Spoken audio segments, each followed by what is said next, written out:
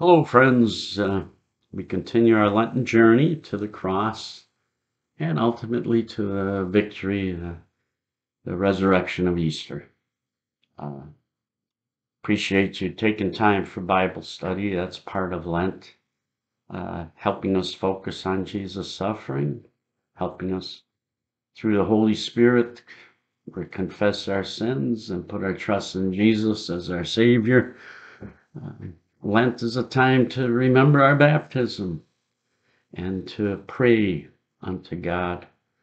And then a time to fast, make our lives a little more simpler as we focus on that which is truly important, and a time to give and remember the poor and the needy.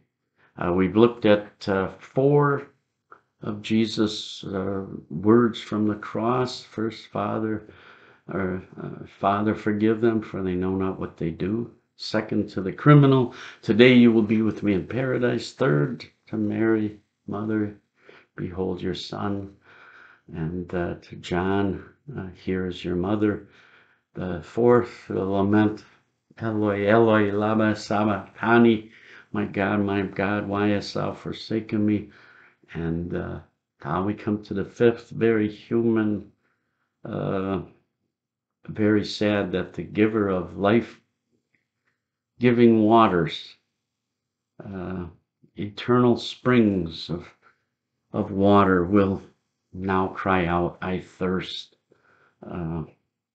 sharing in the pain of those who are sent to eternal punishment.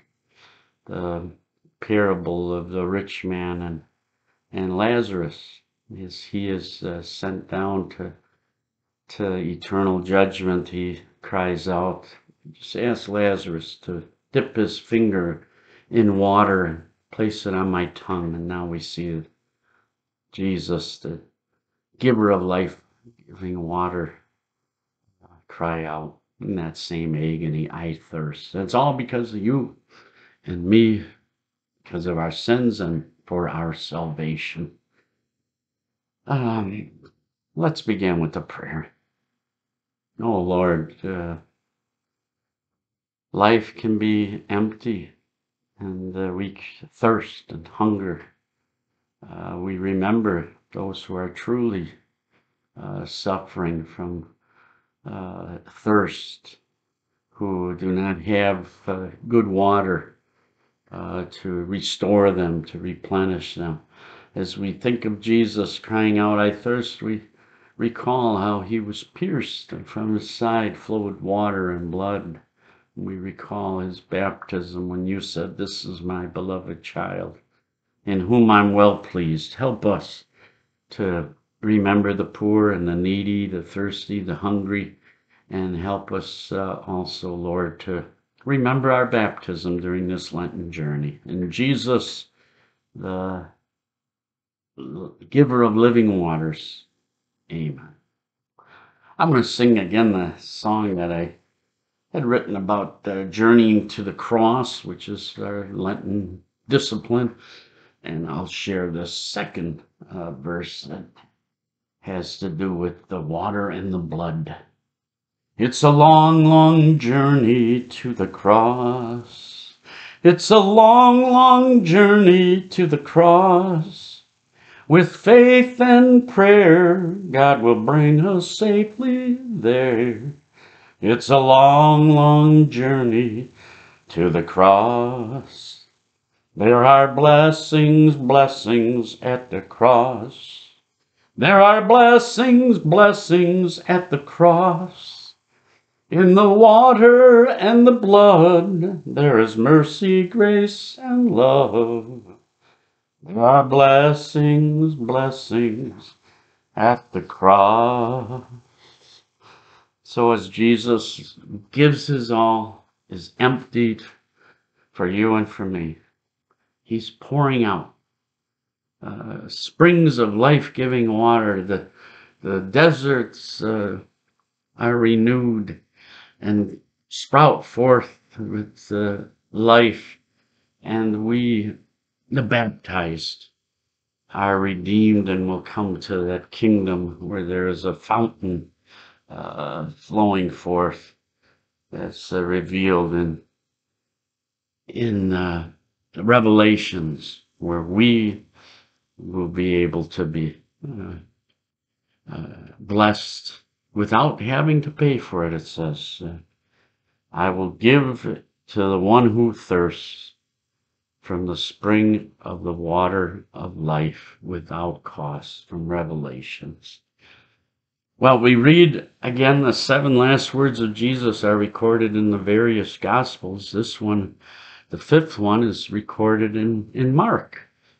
And he writes, Then they brought Jesus to the place called Golgotha, which means the place of a skull. And they offered him wine mixed with myrrh, but he did not take it. And they crucified him and divided his clothes among them, casting lots to decide what each should take. It was 9 o'clock in the morning when they crucified him. After this, now this is from John, when Jesus knew that all was finished, he said, in order to fulfill the scriptures, I am thirsty. A jar full of sour wine was standing there, so they put a sponge full of the wine on a branch of hyssop, and held it to his mouth. It's a lot of prophecy going on there. It was prophesied in Psalm 69. They gave me also gall for my meat, and in my thirst they gave me vinegar to drink. Part of the prophecy that the Savior would be famished, would be emptied, would thirst and hunger as he gave his life as a atoning sacrifice for our sin. The significance of the hyssop branch is important. It says they put wine on a branch of hyssop and held it at his mouth. That we hear of in Exodus. God told Moses and the Hebrew people, he says, take a bunch of hyssop, dip it in the blood that is in the basin, and touch the lintel and the 2 doorposts with the blood in the basin. This is about Passover. None of you shall go outside the door of your house until morning, for the Lord will pass through to strike down the Egyptians. When he sees the blood on the lintel and on the 2 doorposts, the Lord will pass over that door and will not allow the destroyer to enter your houses to strike you down. So they took hyssop branches, took the blood of the unblemished lamb, painted it on their doors, and the angel passed over those doors. But the ones who did not have the blood of the lamb, he entered and killed the firstborn. Here on Golgotha, we see the firstborn, the beloved Son of Jesus, being crucified. And they take that same branch, the hyssop branch of Exodus, and it signifies that Jesus is the Lamb of God, in whose blood we are saved and forgiven, redeemed, or set free, as the Israelites were, from the slavery of sin, of death, of guilt and shame. All this fulfilling the prophecy that Jesus was indeed the Messiah. In Psalm 42, we read, As a deer longs for flowing streams, so my soul longs for you, O God. My soul thirsts for God, for the living God. When shall I come and behold the face of God? Doesn't this sound like Jesus dying? My tears have been my food day and night, while people say to me continually, where is your God? That's what the people said as Jesus died on the cross. Maybe he was remembering this psalm. These things I remember as I pour out my soul like water, like the blood that flowed forth from his side. how I went with the throng and led them in procession to the house of God. Wasn't that Palm Sunday? Why are you cast down, O my soul, and why are you disquieted within me? Hope in God, for I shall again praise him, my help and my God. There's hope. It's not a cry of mere human abandonment. My soul is cast down within me, therefore I remember you. I say to God, my rock, why have you forgotten me? Remember Moses? He tapped his staff on the rock and water flowed forth for the people. Remember how the Red Sea was parted? Water. I say to God, my rock, why have you forgotten me? Why hast thou forsaken me? Why must I walk mournfully about? Because the enemy oppresses me.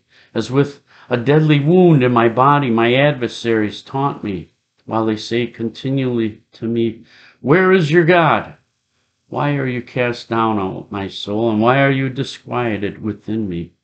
Hope in God, the psalm ends, for I shall again praise him, my help and my God.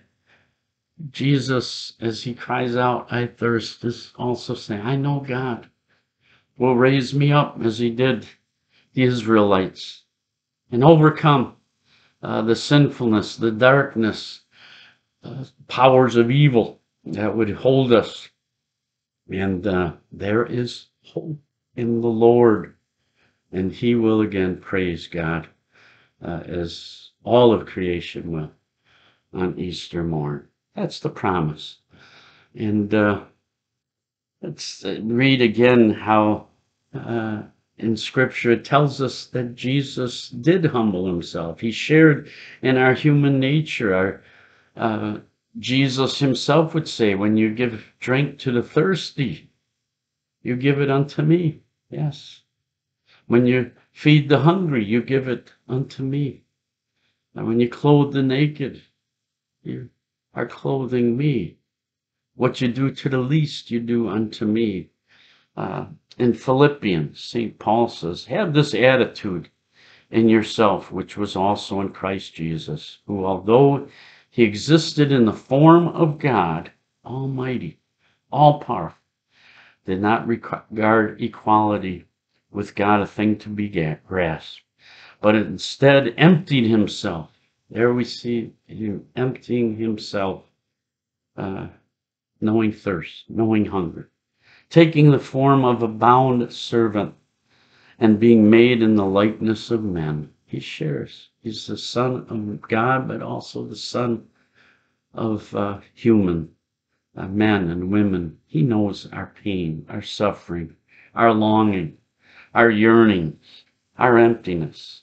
Being found in appearance as a human, he humbled himself by becoming obedient to the point of death, even death on the cross. That was considered so shameful, so unholy to be killed in such a painful manner as crucifixion. But Jesus endured that because of us, because we were the guilty. We were the lost sheep whom he would become. The Lamb of God would take away our sins. It's ironic that Jesus cries out, I thirst, because he would say earlier in his ministry, everyone who drinks of this water that I will give will be, of the water of the Samaritan well. He says they will be thirsty again, but whoever drinks of the water that I will give unto them will never be thirsty again. The water I will give to that person will become of him a spring of water welling up unto eternal life. That's something that he is the creator of the waters here on earth, the waters above the earth, When creation took place, the Spirit moved over the waters. He would flood the earth with water and give the rainbow to Noah and his family, to us as a sign. He would not punish us again. He says he gives water and rain to the good and the evil. He used water throughout his ministry as a sign of the kingdom. He changed water into wine. He cured people, the blind with water. He had a paralyzed man placed in the pool of Bethsaida, and he was cured. He cured the deaf with water. Water was crucial as a sign of the kingdom. He walked on water. He calmed the storm. Water is such a blessing. And now here, as he dies on our behalf, he's given his all. He says, I thirst. Jesus would say, whoever gives even a cup of cold water to one of these little ones in the name of a disciple, truly I tell you, none of these will lose their reward. Water, what a blessing. I'm going to say to you, maybe watch for rainbows. Boy, they still fill you with awe. With all our science, with all our technology, you see a rainbow, and it amazes you. And when you see that, remember the water of baptism. That just as Jesus was baptized, and 3 miracles took place, the heavens were parted, and the Holy Spirit came down, and the voice was heard, this is my beloved Son in whom I am well pleased. When we are baptized, the heavens are open to us. God's blessings come down upon us, and the way into heaven, nothing can stop us. It's open. The Holy Spirit, the third person of the Trinity, enters our heart and brings us unto repentance and saving faith. Ask for the Holy Spirit to fall afresh upon you, to melt you, mold you, fill you, and use you. And then God says of you in baptism, you are my beloved child in whom I'm well pleased. And on Calvary, we see the depth of God's love, that Jesus emptied, gave his all, shared in our suffering, took upon himself our punishment. So watch for rainbows and remember your baptism. Maybe during this Lenten season, find a plant that's been neglected and water it and stand in awe as it comes back to life. I must say my wife's good at watering the plants, and usually she'll kind of adopt some from the family that have been neglected, and that little bit simple thing of watering brings the miracle of new life. And then maybe watch as the snow melts. We're in that time, it's kind of muddy, it's messy. That's Lent. But know that as the snow melts, it's watering the earth. Spring is on its way. And how about pulling out a photo of a place that you enjoy going? It probably has to do with water. If it's your lake cottage, maybe a place you visited on the ocean, on the lake.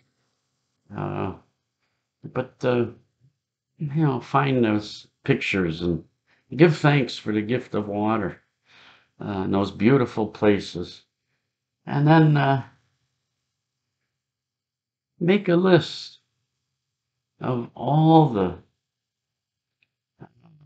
miraculous events that have to do with that simple gift of water, as I did. Think of the Bible, all the miracles of water, Noah's Ark, the parting of the Red Sea, and the list goes on. Jesus' ministry, and the one I hope you'll remember, especially during Lent, is how when he was pierced First, he denied the water. He knew he had to suffer, had to die. He didn't want to numb himself with the wine uh, mixed with the gall. He would suffer for you and for me. And but think of all the miracles of water, even in our everyday lives, how it cleanses uh, things that are dirty. It renews, brings life. Water is a power and a force that can destroy, but it also gently comes in the form of rain and snow, and and then it leaves its mark on things, for good and bad. But water leaves a mark, just like our baptism left the sign of the cross upon us. Well, Jesus, the giver of living waters, emptied himself for you and for me and asks us to share the blessings of salvation by giving simple thing as a cup of water to those who are thirsty, bread to the hungry, visit the sick, take care of the needy, those who are in prison, and help clothe those who are cold and naked. And we come to the cross sent out to share the blessings as God's redeemed and saved people. We can close with the hymn, The Old Rugged Cross. Not in our hymn book, but I still like it. On a hill far away stood an old rugged cross, the emblem of suffering and shame. And I love that old cross where the dearest and best for a world of lost sinners was slain. So I'll cherish the old rugged cross till my trophies at last I lay down. I will cling to the old rugged cross and exchange it someday for a crown. Let us pray. Lord, we know that had it not been for your grace and mercy, when we pass through this life, we would be suffering in that place of gnashing of teeth, of thirst and punishment. We thank you, Lord, that Jesus took upon himself our punishment, our shame, our guilt, and we are redeemed. And it's in this place of barren and lifeless wilderness of our sin, you have brought the miracle of the spring of life. And in the water that flowed from your side and the blood, we are washed clean and made members of your eternal kingdom. Help us to share the blessings that are ours in Jesus, the Lamb of God. Amen. Well, thank you. We have two more words to look at next week or next session. I don't know if you're doing it every week. What's the fourth or the sixth word is, it is finished. He has completed all that was necessary for our salvation. Thank you, friends. Take care. Bye-bye.